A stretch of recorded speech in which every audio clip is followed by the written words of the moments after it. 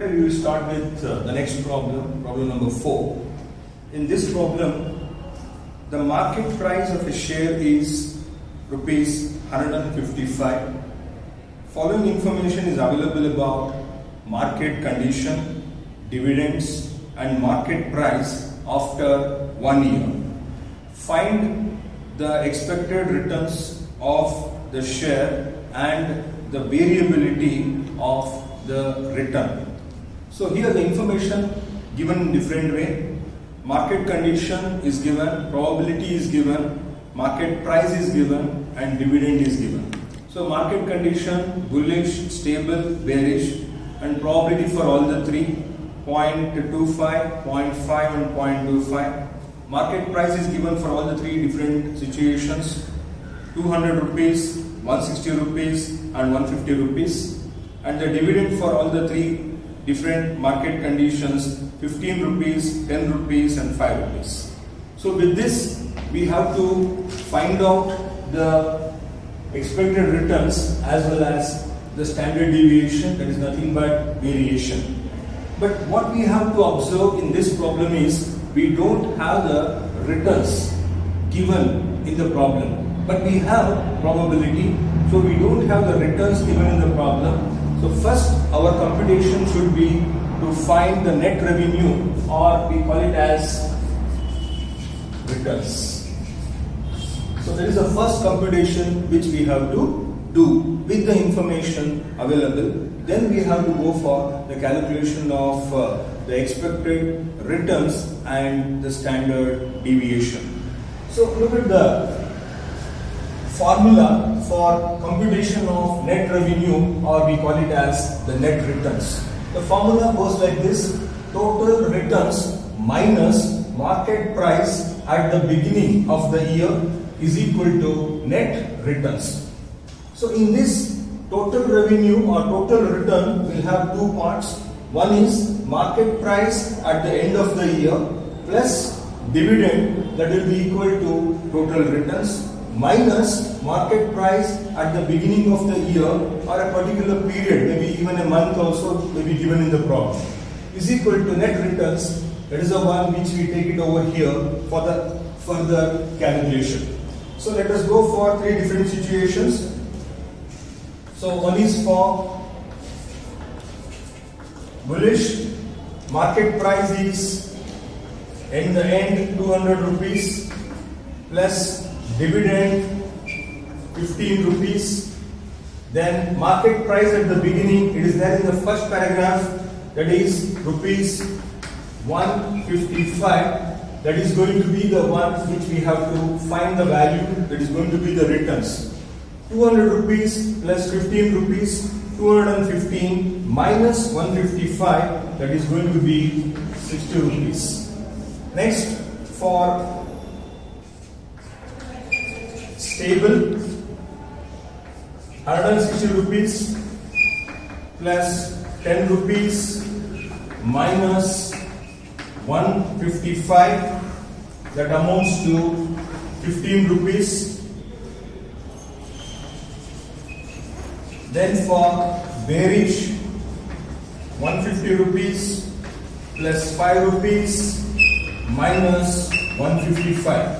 So 150 plus 5, 155 minus 155, that is going to be 0. So this is the first we have to work it out. So this is the result. The result is nothing but net returns or total revenue or net revenue that we have to consider here for the calculation of expected returns and the standard deviation. So let me substitute these values over here for this table. So whenever return is not given, that has to be calculated first, then we have to go for the further calculation. The probability is given in the problem, 0.25, 0.5 and 0.25.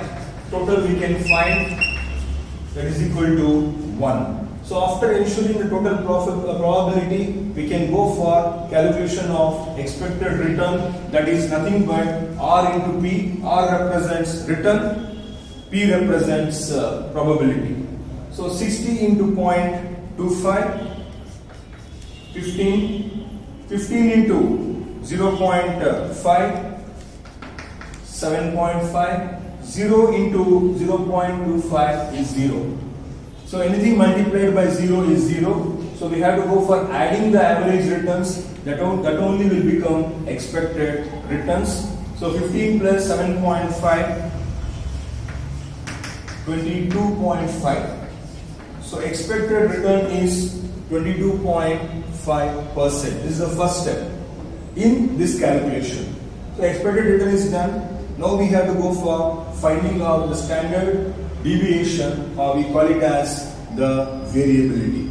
So for that, the formula goes like this, that is D is equal to R minus ER whole square. So that is a deviation. Or let us substitute over here. First one, 60, 15 and 0 minus the ER value for each one of it.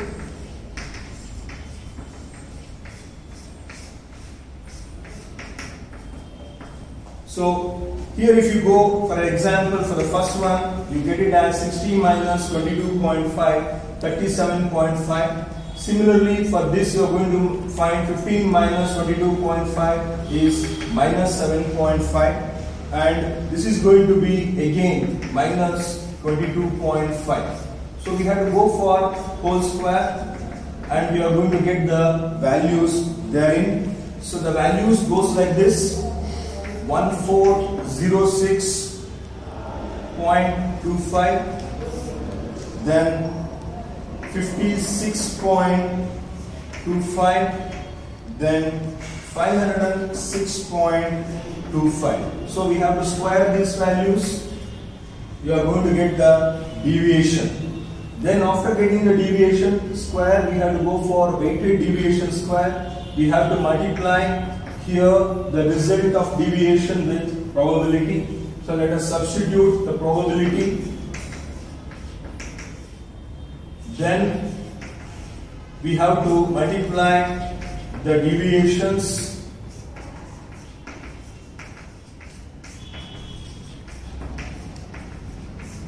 So here we are going to get weighted deviation square. So weighted deviation square, when you multiply with probability, you are going to get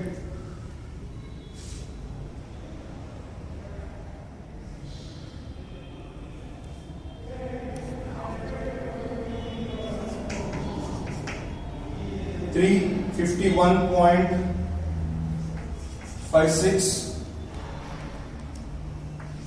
28.12, 126.56. So add all the three in the weighted deviation square, add all the different situations. The variance is 506.25. So this variance you can substitute here, 506.25. Then we have to go for finding the standard deviation, that is 506.25, that is square root of variance 22.49%.